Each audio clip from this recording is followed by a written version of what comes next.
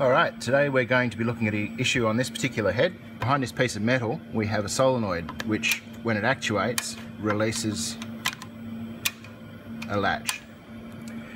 If the adjustment of this is not quite right, it can be sticky and not actually start stitching, which is what we're finding with this head.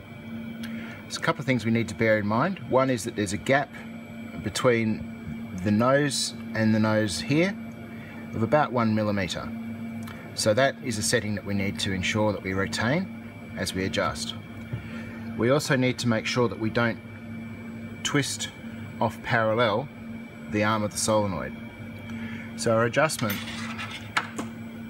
is to loosen these two hex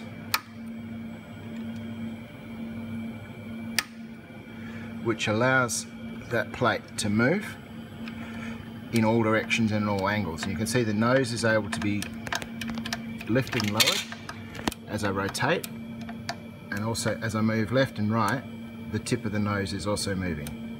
So where we want this to end up is for it to remain parallel, for this to be on its upper limit, and for this gap to remain around 1 millimeter, which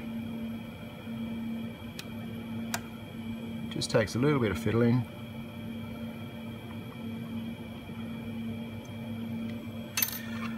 And the reason on this one, this is one of the heads we just recently rebuilt, the reason this one's got an issue is because the rubber ring is just putting a little bit more downwards pressure. That's not enough there, it's quite loose.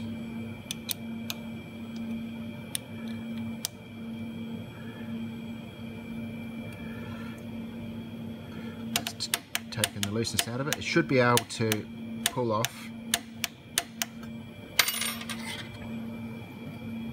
and our gut needs to remain about that 1 millimeter gap. That should be fine. And that is the adjustment.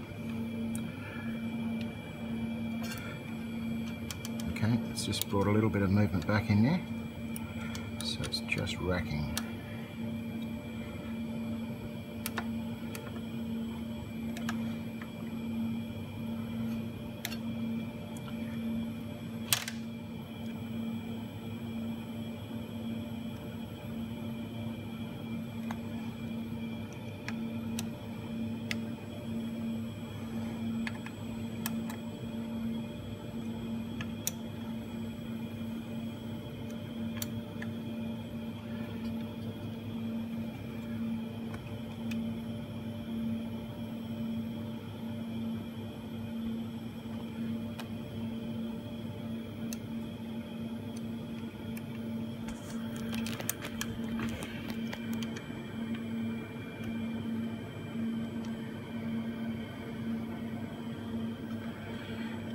Just seeking a little bit in the holes there.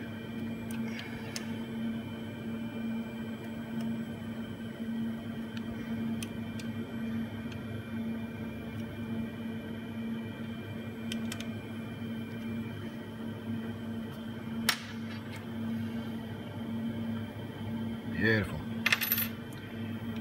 Job done.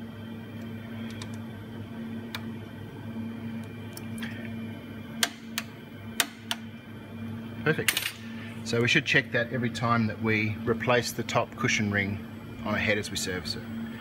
Over and out.